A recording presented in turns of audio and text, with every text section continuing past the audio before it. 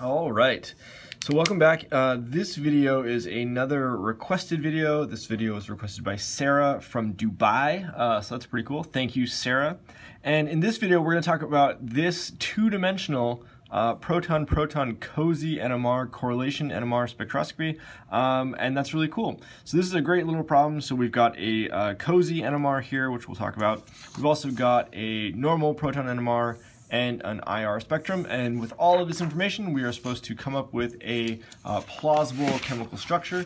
So that is what we are going to do, and so let's go ahead and get started. So the first thing that we want to do is just sort of get oriented with our COSY NMR here.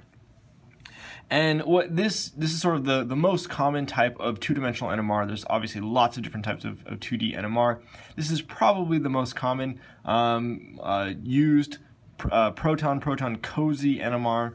And what this is telling us, or the information that's telling us, is it's going to be showing us which signals are coupled to which other signals, basically. So down the diagonal, this diagonal is not really telling us any different information than what we see from our normal proton NMR. Wherever you see a sort of peak or sort of signal on your COSY two-dimensional NMR along the diagonal, those are going to correspond to your peaks on your normal proton NMR. So these peaks here, I should see a corresponding signal on my COSY NMR as well. Now, what is cool about this, or what's sort of unique about a COSY NMR, two-dimensional NMR, is these cross peaks. So when I say cross peaks, basically these peaks that show up not along the diagonal, these are telling us a lot of really awesome, great information. And basically what they're telling us is that these signals are being coupled by, or coupled to, the other signal. So if I look at this signal here at 1.6, for instance, the cross peaks, this peak up here and this peak down here, those are telling me that we're going to that this 1.6 peak is coupled to the peak at 2.4, and it's also coupled to the peak at 0.9. In other words, the protons on 1.6 are splitting the protons from 0.9 and the protons from 2.4. So we can see other couplings here, which we'll talk more about as we go through this and start putting our structure together. But that's the basics of two-dimensional COSY NMR. So let's go back and sort of start from the beginning and look at our proton NMR and start trying to put it together based off of our COSY NMR. We'll sort of go back and forth as we go through this. So the first thing that I'm going to label here is our TMS peak. So right at 0, we've got a signal. That's obviously TMS, so we can just sort of label that and then not have to worry about it anymore. Then I've got 1, 2, 3, 4, 5 distinct signals that I will want to sort of think about and identify. The first thing that really jumps out at me is this big doublet. Anytime we see this something like big doublet type thing, to me right away what that's indicating is an isopropyl group. So if I want to have a big doublet, I'm going to need a lot of protons in the same environment that are being split by just one proton. And this is a really common motif to see something like this, where I would have a big signal integrates to 6, split into a doublet by this one proton on this linker.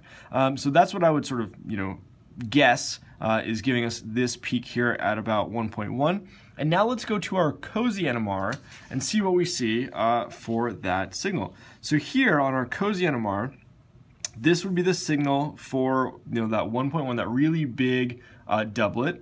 And if I look for the cross peaks, there's a cross peak here at 2.5, 2.6-ish. So what that's telling me is that there's a coupling there, and that let's try to get this over here, that this peak here, this doublet, is coupled to this peak out here, this peak way out here, and this then therefore must be this CH group here. Looking at it, it looks like we've got 7 peaks here. It should integrate 1 to 6. So I think that's all of those things put together is really telling us that we do have this isopropyl group. That's one of the groups, and then our COSY NMR is really confirming with this peak here that we've got coupling between this peak at, I guess this is like 1.1, and then the peak at 2.5, 2.6. That's what this signal is really telling us. I do want to point out that this is a mirror plane, so when I'm saying this signal, I could also be pointing out this signal here. They're really the same, right? It's the same information. So we just need to sort of identify, one side of this essentially. Okay, so now we have 3 more peaks three more signals that we need to identify. And if we go back to our COSY NMR, if I look at this peak at 1.6, that's one we were looking at earlier, this peak at 1.6, I've got two different cross peaks. I've got this peak and I've got this peak, or we could label that slightly different. I like to just sort of go up and down. That's the way I started doing it. So from this 1.6, I've got a coupling to the peak at about 1, and I've got another coupling to this peak at 2.4. So what that's telling us is that this peak here, let's maybe put in, we'll square these ones to indicate that they are coupling. So I've got coupling here with the circle signal, and then I've got coupling between these three peaks. So this 1.6 peak is coupling to both this triplet here and this triplet over here. Now, at this point, I know sort of what this is telling me. It's basically telling us we have a propyl group. And the way that I sort of know that is really through experience, I think. But, if we try to break it down, we could say, well, if I see a triplet, we know for sure that we've got a CH2, right? The CH2 is going to be splitting the signal into a triplet.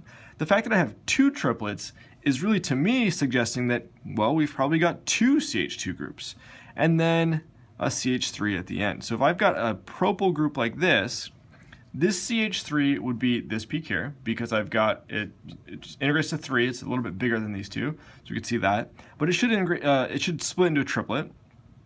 This peak here, this multiplet, is going to be the central methylene group here.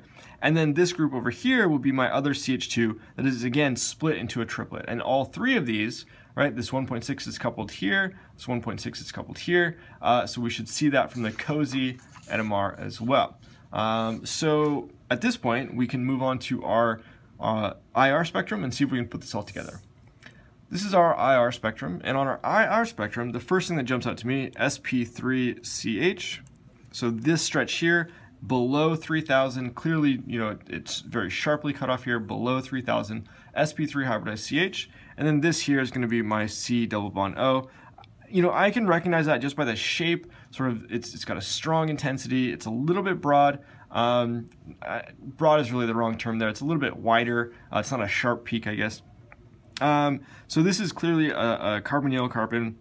It comes at about 1710, looks like. So pretty indicative of a ketone. So that's all we're sort of getting from our IR spectrum. So now we can start putting this all together. I know I've got a C double bond O. I know that I've got two sort of distinct pieces, and 1710 is about where a ketone would come. So I might start with something that looks like this. So here is the structure that I would come up with. I've got my isopropyl group over here. I've got my propyl group coming off over here. Let's go ahead and label these. So we'll label A, B, C, D, and E. We know that clearly this is going to be E. Earlier we said that that was coupled to this peak here at 2.5, 2.6, so that's going to be D. Now for A, B, and C, this peak integrates to 3. I can sort of look at that. These look a little bit shorter than this one. This should be A. B is going to be the one in the middle, and then C is going to be here. And that would be my structure, and that would be my assignments. And then we can always go back to our COSY NMR and just double check that the couplings that we're indicating, that those are all making sense. And so maybe we can change these to squares, right? I put those as squares on my other diagram here. And I've got that 1.6 coupled to both of those, and I've got D and E coupled to one another as well. So that's how you would go through this COSY NMR. Hopefully that makes sense. If you've got any questions, definitely let me know. And thanks again for the request, Sarah.